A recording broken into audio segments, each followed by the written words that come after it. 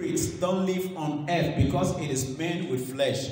Beings, it's beings in flesh that are legal on earth. So God wanted to extend his kingdom influence on earth, and he created mankind, say humans, humans, to do what? To rule on his behalf over the things he created on earth. Oh boy. If you will not go back to this original beginning, your understanding will always be dwindling about godly things. So from the very beginning, God wanted you and me to have kingdom. Say have kingdom. Say have kingdom. Say have kingdom. That's a very important statement. Very important statement right here. Because if you rule over something, you are a king. And in all these things God created that we should rule over. Please look up again. Genesis 1:26. Did God ever say you should rule over a man per se? Dominate a man per se? Because the word rule means to dominate, to have dominion. And kings rule. They are sovereign rulers. Did God ever say we should rule over we should dominate fellow human beings? See, he asked us specifically to dominate other creatures, excluding mankind.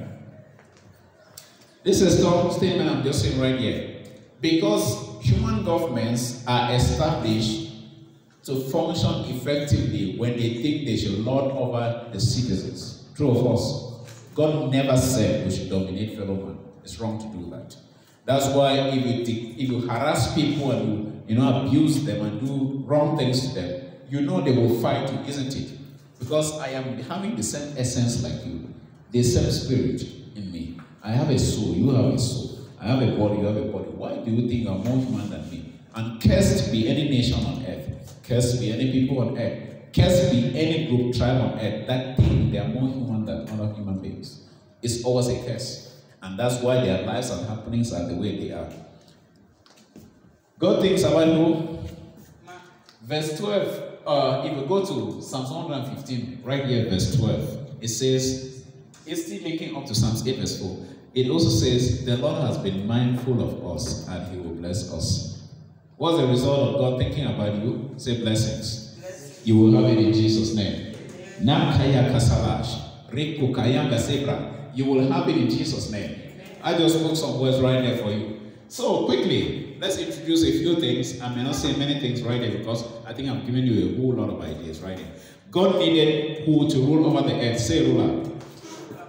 Remember, we're still talking about why did God create man, and we want to repeat to you God's original kingdom intentions of man.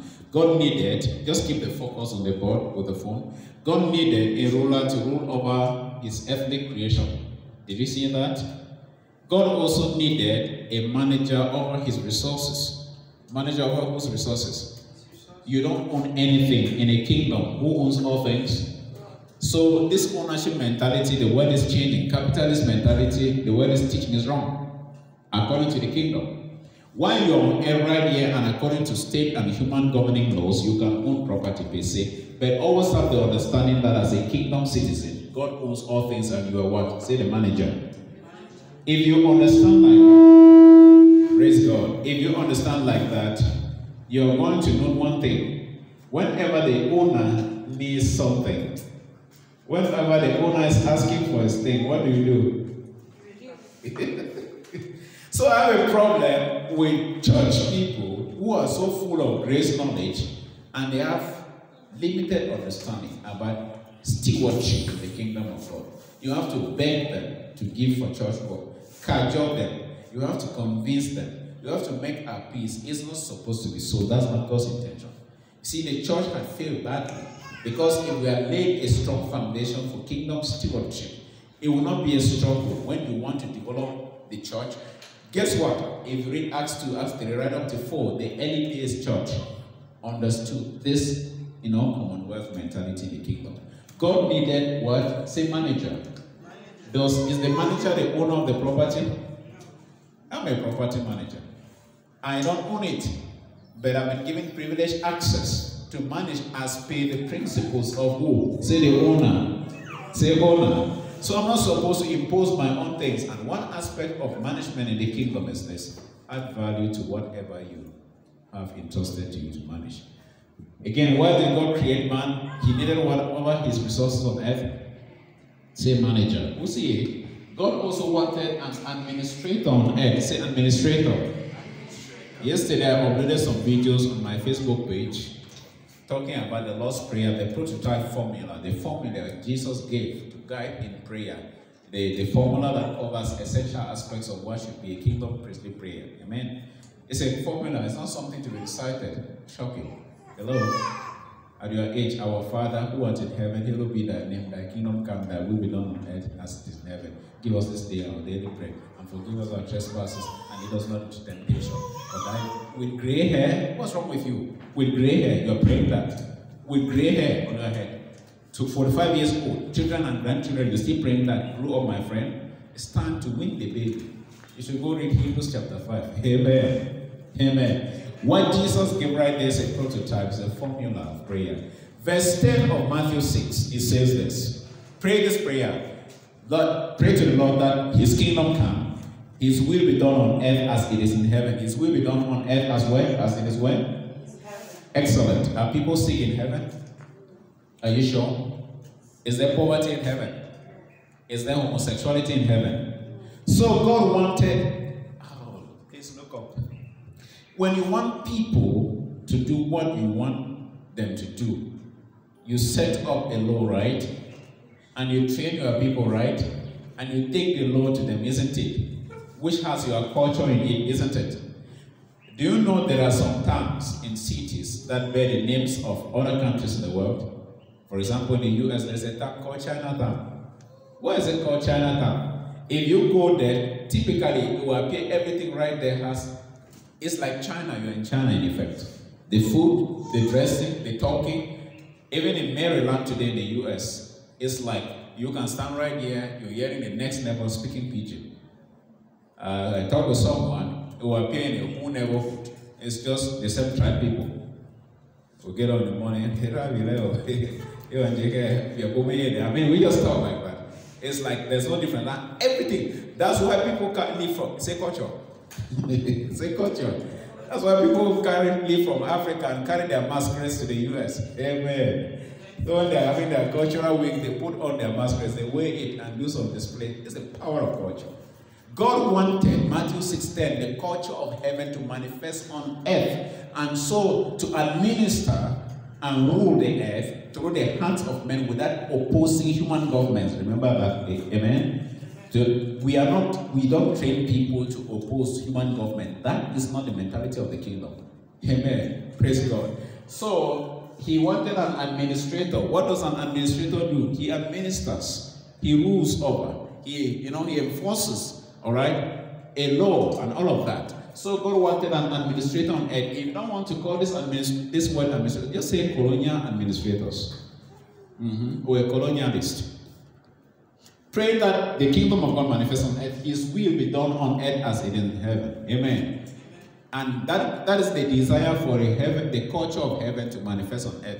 I'm going to take a series very soon, as God permits, and unveil to us essential elements of kingdom culture. Dress code is one of them. Talking is one of them. That's when you understand that we speak in tongues. It's the language of heaven. Hello? See, religious minds, not yours. God wanted, or rather, put it this way, God desired the colonization of earth for heaven. Say colonization. To colonize a people simply means, number one, you capture them, you conquer them, and what do? You don't take them back to your territory. What you do is this, you send your people with their culture to go live with them and rule over them and impose that culture. Say colonization.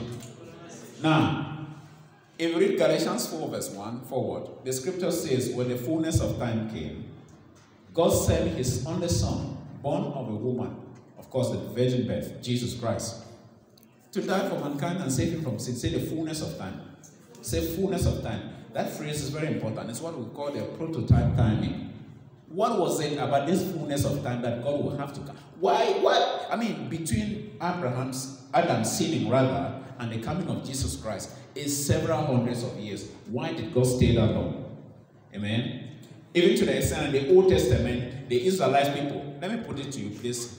From the beginning, God intended to colonize the earth. Amen. God wanted his influence over the earth he had created. That influence would require that God should walk through mankind, save humankind. All right. And now, God cannot just take all the humans at once to do that, true of us. So there's a particular race he would choose. He had to choose the Israelites. That was his chosen race. His favorite people, by law. He decided to do so. Don't question him. Amen? Now, through these people, he started working with them to reveal his original kingdom intention. All other humans who are on earth had human governments, human kings ruling over them. Amen? And the more a king was powerful, that is the more the king will conquer other kingdoms, right? And bring them under his control, and he will form what we call an empire. Say empire. Come on now. Now, so several empires existed. And all this while the Israelites, after Adam's sin and God had totally abandoned them, so to speak, they were struggling on their own, and they were ruled by a system of government called theocracy. Say theocracy. In theocracy, you have a prophet, okay, who hears from God and influences the administration of the people. Come on now, say prophet. From Egypt, who was their leader? Say Moses. Moses handed over to Joshua and all of that till they got to the promised land and lived years after that. Before now, the people started seeking. The Israelites were abused a lot, harassed by others a lot. And you know what they said? 1 Samuel chapter 8 verse 20. God give us a human king. We are tired of walking out there with no one to lead us like a king like others are. Amen. And so from the very beginning, man had been desiring a king to rule over him. Amen.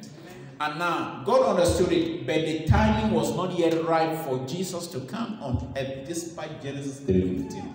Please, what I'm saying is so important. It's a deep revelation for you. If you understand this, the Bible makes sense. You know it's no longer a religious thing you are just reading for rituals. Praise God. So watch this. What was unique about this fullness of time? Now, Egyptian Empire came in. Grecian empires came in. Even the Babylonian Empire, say Babylonian. And you heard that one, Babylon, right?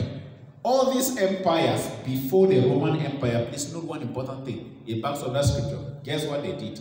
When they come and capture a people, what they do is that they take all of you to their own country, all right? And make you work as slaves for them, two of us. But not with the Romans. Romans were smart people. Guess what their own system of administration did?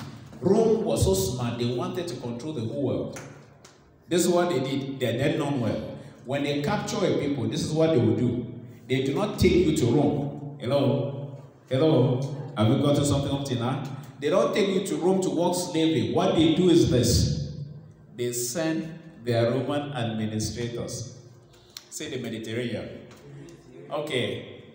In those days, let me take you quickly. Luke chapter 2, please. Open that for me. Luke chapter 2. Let's look at something right here. Luke chapter 2. Mandos calibra dishalanga sate lebrukaya balikra asande lebrade shalis. Nekla kayanga sate lagushari baras. Luke 2 verse 1. And it came to pass in those days that there went out a decree from Caesar Augustus. Say Caesar Augustus. That all the world should be taxed. And this taxing was first made when Cyrenius was governor of Syria. Say governor. And everyone went into his own city to be taxed. Wait a minute. Wait a minute. Wait a minute. Say Caesar Augustus. This is a Roman colonial administrator. Hello? Hello? Okay. Say Herod. Say Pilate. Make sense? You heard about Herod and Pilate, huh? One of them was in charge of the Judea province. Say Judea province. Where were they from? These were all Roman colonial administrators, and the Israelites were colonized. They were subjugated. They were under Roman dictatorship. Amen. And all this while they had suffered so much in the hands of Rome, to the extent that they wanted the prophetic word that the prophets had foretold, that a Messiah shall come and deliver them. They wanted this word to come to pass so fast. But the timing was not right up till now, until Rome came in now and colonized Israel. Now, oh boy, if I want you to have mastery of how this laser presenter works, right? Shouldn't I expose you to it? Shouldn't I permit you to hold it and keep using, and I'll be showing you, right? Then the more exposed you are, will you be familiar with the systems? You know the operations, the concepts about it, right? And now, here are the Israelites. The Israelites have been exposed to Roman colonization. Say colonization. Somehow they have also been made to inherit the Roman culture. Now they have been made to understand words like, say, ecclesia. Say ecclesia. Okay, say evangelism. Say apostle.